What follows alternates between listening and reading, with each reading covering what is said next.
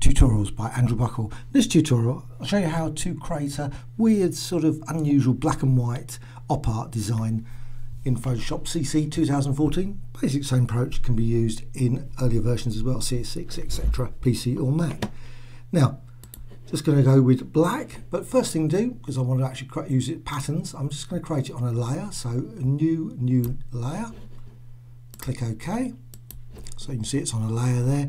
And I'm going to add the first part of the design. So just black ellipse, that's using the ellipse tool over there. I'm going to remove the background, so just go over there, delete, and now I've just got that design there.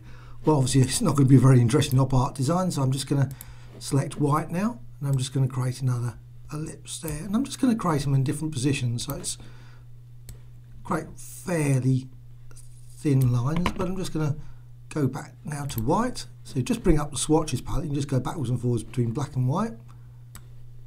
Very quick and easy. As much, well, you could also of course set up over here, you could set that to be white and that to be black, and then just click between the two. That's another way of doing that. So I'm just going to select black again, and you can of course make any number of variations of this sort of similar sort of design, maybe making it go crunch over the side, or maybe more uniform than that. So I'm just going to just more whites and another black. Again, change the position, you don't have to keep it exactly the same. Right, so I've actually got that design now. That's going to be the source for the pattern. So I'm just going to go now to edit and define pattern. Click OK. Right, once I've done that, I'm just going to go to now another document, and I'm actually just going to create this using the edit and fill pattern, and I'm just going to select the one because I've actually created some earlier, obviously just some test runs. So I'm just going to select that design, that was the one I just created, click OK. Now what happens is it comes up with a dialog, and because it's got transparency you can actually just apply it over and over again, and it just will build up, fill up the document, because unfortunately the density here doesn't actually fill the entire document.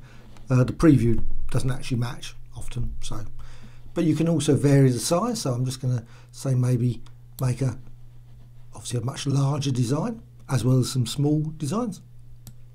And I'm also going to rotate as well, rotate the pattern. So that's why I created it as an ellipse and not as a circle. So I can actually just rotate them around to create more unusual patterns. So you can apply that once, go to fill, pattern, and again come up with the same dialogue. And again shows you a preview that's not exactly accurate, and again finally fill, pattern, and of course now you could actually, what you could do is actually create different designs, and then obviously each time you apply the pattern you could select a different pattern, so it would be using one of the other ones. So I'm just quickly going to show you that fill. And this is one I created earlier in the patterns. So, but the key thing here is, of course, is to make certain the script is on and random fill option, and you can select, say, that one as well. So click OK, and that will obviously just use that pattern instead of this earlier one there. And that just overlaps on that one, so you can still see some of the underlying pattern. Well, not much of. Anyway, hope you found this of interest. I'd say it's a great way of creating op art designs in thousands of different ways.